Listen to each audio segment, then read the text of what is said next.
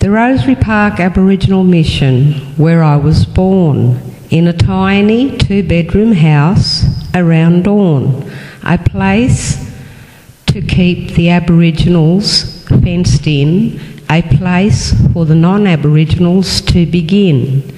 A child delivered by my 2 elder sisters, the youngest of 9, my mother's feet full of blisters.